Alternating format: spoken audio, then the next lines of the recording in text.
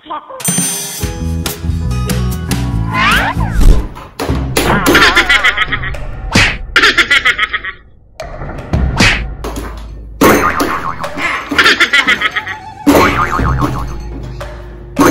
dapat gano'n.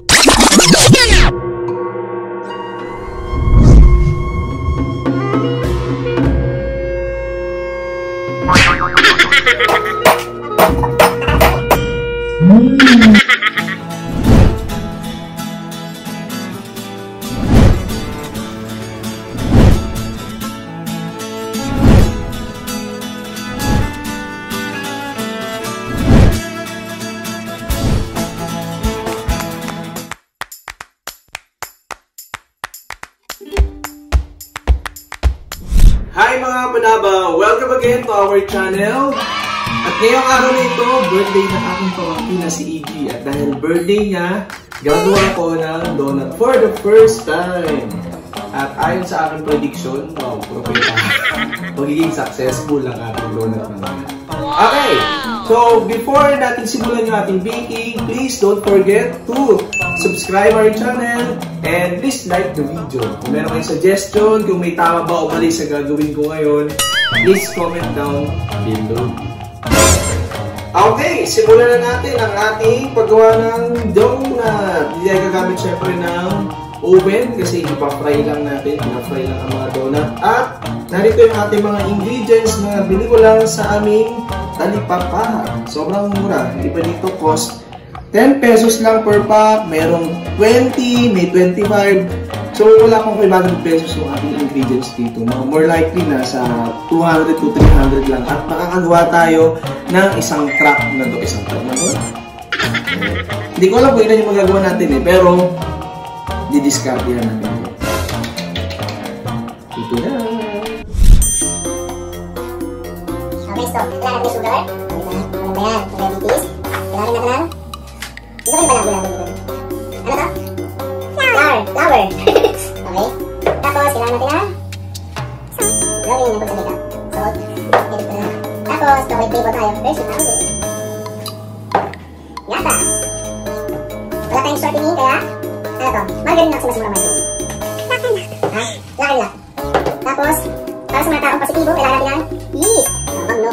Acid na. Water. Okay, tayo ay maglagay muna ng 5 cup ng flour. 1.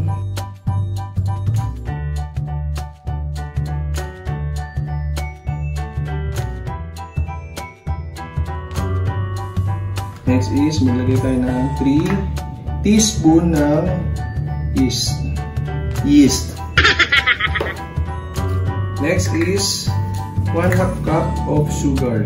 So since 1/4 lang yung aking cup dito, dalawang 1/4. Make it 1/2 cup. Wow, follow expert. Next, lagay tayo ng 1 teaspoon of salt. Okay. So ngayon, lahat ng ating dry ingredients, i-stir muna natin. So pagsasama-samahin natin lahat ng dry ingredients, tapos i-separate natin, i-mix muna yung mga wet ingredients natin.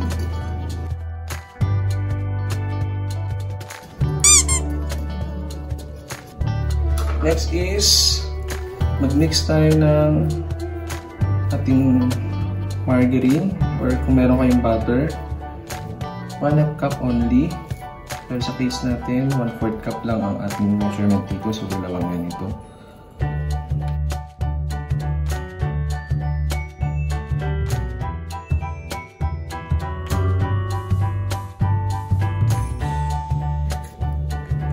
Kailangan din natin ng eggs. 3 eggs. Itlog sa ating maglagay tayo ng 3 eggs sa ating margarine.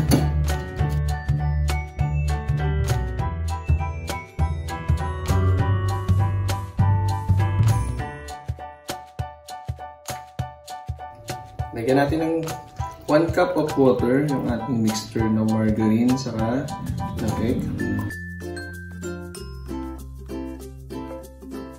Next, lagyan natin ng 3/4 cups ang ating mixture. Kailangan medyo lukewarm yung ating ating gatas. So ngayon yung ating wet mixture, i-mix na natin siya sa ating dry mixture.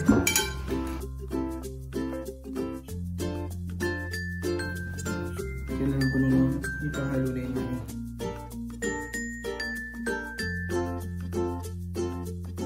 So ngayon nakikita na natin na nagiging sticky na yung ating mixture. So I've been mixing for 25 years. Pati pa sticky na rin. Next, pag ganito na yung ating mixture, budburan natin siya ng flour kasi imamasa na natin siya. I think enough na yan para makuha lang natin siya. Then, yung ating table na pagmamasahan.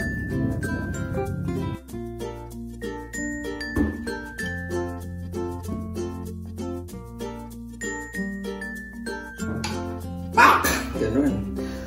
Feeling ko talaga si Erwan Yusuf ako. Erwan Yusuf.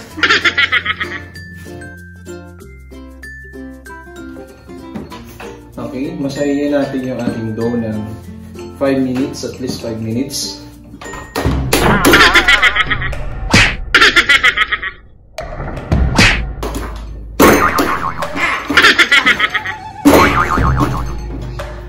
Oh, dapat gano'n.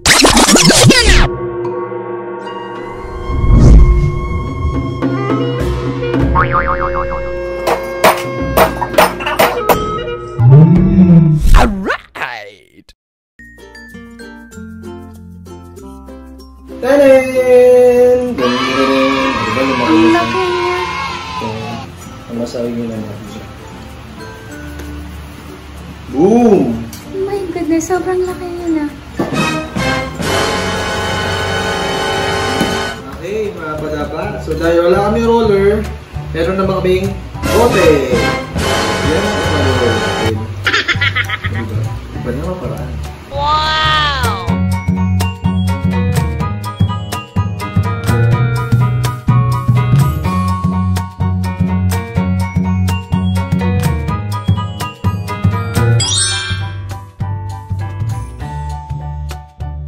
Tanan! Lalaki, diba? So ngayon, ikakat na natin siya ng donut size. At dahil wala na naman kaming donut cutter, meron kaming mangkok. Ganun. Muna, try natin sila muna. O, tutukan mo ng camera dito. Hindi ba malaki? Sige na. Or maliliit na yung ganito kaya? Okay, so nagbago isip ko. Baso na lang. Okay. Ipatak mo siya. O, diba? Ano nangyari sa mga donut? Nangyari? Hindi perfect ang pagkakakat. Hindi naging perfect yung pagkakakat niya ng misis ko. Kaya ganyan yung EG. Parang ano, parang makaiba yung tsura na ito. Ito o. Parang pupo.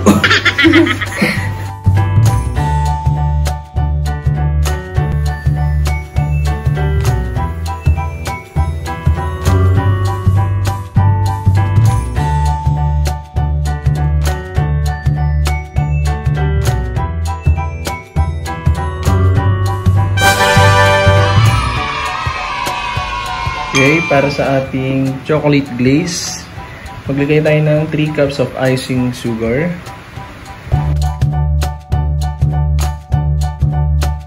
Then, 8 tablespoons of cocoa or Hershey powder is 4 tablespoons of fresh milk. Next is 2 tablespoons of vanilla extract. Natin lahat sila.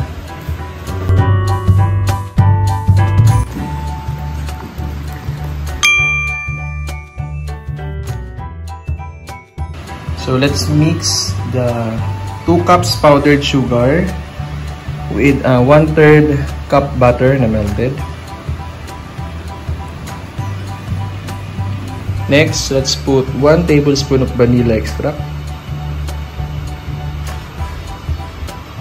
Let's also put 4 tablespoons of milk. Kailangan ito i-warm.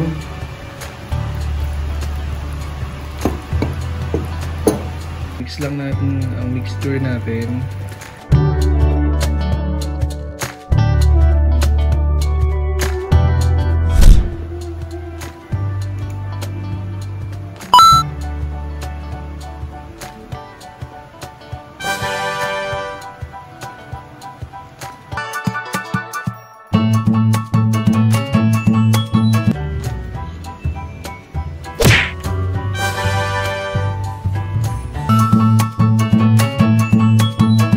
Parang mga munchkins na donut. So, 2 flavors pa rin natin. Isang butter glaze at chocolate glaze.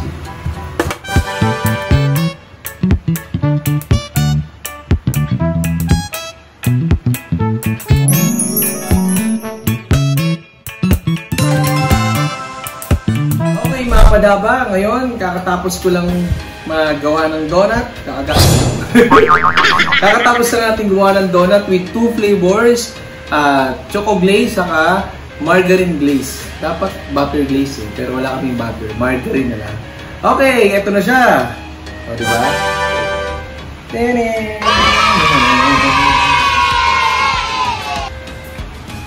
EG at 2. So, ready na namin ito i-deliver sa kapitbahay dahil birthday ng aking pamangkin, si Bulunggoy.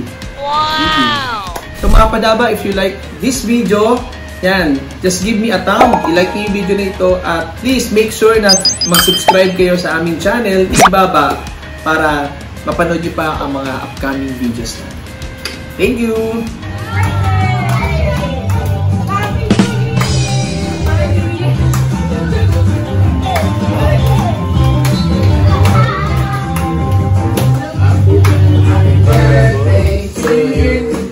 Happy birthday.